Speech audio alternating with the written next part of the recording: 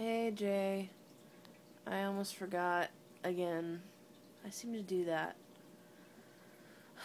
My stomach keeps hurting. It's weird since Saturday. I keep getting these random twinges of pain in my stomach. It out of nowhere for no apparent reason. And it's really starting to bug me. I kind of contemplated the possibility of an ulcer because my mom had ulcers when she was around my age, slightly younger.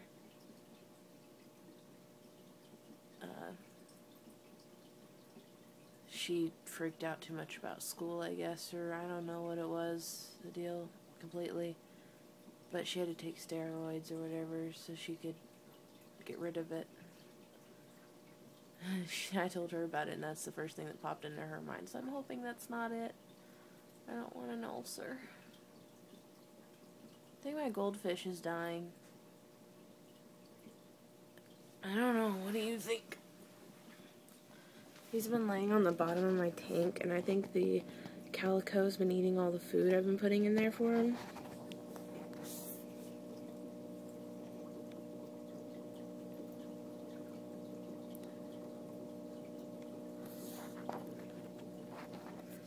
I think he's dying. Poor little guy.